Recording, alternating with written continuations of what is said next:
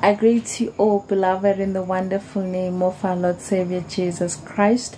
You will come to this channel. God is saying we can be tested, but will not be defeated. Hallelujah.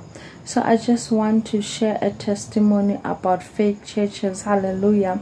Last year, in the year of January, somebody brought a prophecy to me in one of the churches I have visited. Hallelujah. As I visited the church, I wanted to find out exactly what were they really about, as I was moving close to the church to stay there. And as I kept on going there, I realized that yes, they're talking about the God that I am praying. Yes, they are really praying the same God. But there was one day where I got a prophecy about me. The prophecy was saying there, I have millions that are lying at the bank, but I need to provoke God to bring them. And as I was prepared to take the prayer and provoke them, I prayed in my house alone. I remember I was in the shower. I was like, God, I don't know what is this, but remember, I trust you in everything. You haven't said anything to me about millions that are just gonna come, but I know that you are going to be with me. So we took the prayer with the pastor. As he was praying, he told me God is saying I need to go to the bank and take the loan. And as I was supposed to go and take the loan, I have to bring it to church as a sacrifice. And to me, I didn't really understand. To say I will be going to the bank to have a loan, I'm broke, I'm going to ask for the loan, how am I going to pay that money back? And in my mind, I prayed to God and I said, God, I don't want this to happen. I don't understand, Lord, why would you even specify the money? And I was told that I have about 17 million that God wants to give me. And if God wants to give me 17 million, I have to at least have 150,000 given as a sacrifice to God. And I said to God, God, I never thought I will buy wealth from you. I don't even feel you are speaking to me about money, as I'm currently in challenges of money. I know, Lord, I have to tithe according to what I receive. I know, Lord, I have to give.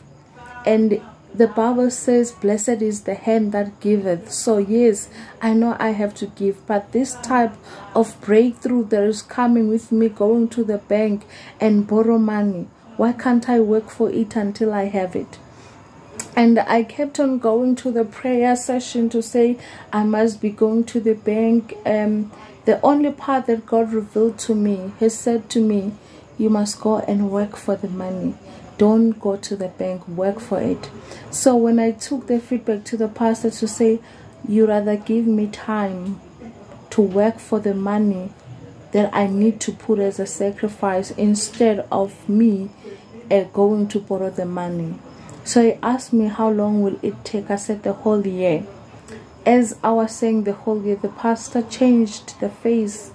He got irritated. He said, people are not serious about receiving breakthroughs from God. People are not serious about doing what God wants them to do.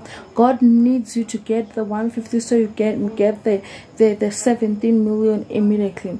And as I left home, I received a call to say there is a bank that can actually borrow me 150 without even following up on the credit score or credit record. And I realized this is a fake church. I realized that this is not God. God cannot run in this way. I realized that as the Holy Spirit said, I will follow. So now, beloved, when we say if you receive a prophecy, you need to ask God. You need to be in alignment with the Spirit of God, so that if such comes up, you can also be able to talk to God. If your communication or connection is broken with God, it simply means you are going to do whatever a person tells you to do. You're not even going to be able to test the Spirit of God if it functions functions in this church. You're not even going to be able to stand on your own and say, but the Lord said this to me, but God said this to me. After that, I realized, I told them that I'm not going to do what God hasn't confirmed to me. And in that way, I will have to leave that church. So God today is just speaking a lot about people people ignoring God's voices versus the pastors, versus the prophets, versus the bishops and the ministers. I'm not saying don't listen to prophecy, but I'm saying, beloved, it is important for you to also search the Spirit of God. It is very important for you to search the Spirit of God. Today people are hungry. Today people are very desperate for money. People are very desperate for positions.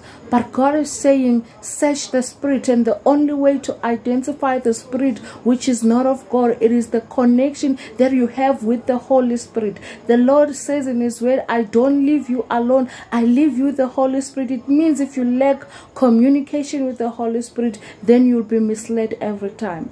Stay blessed and continue to watch the channel in Jesus' name. Amen.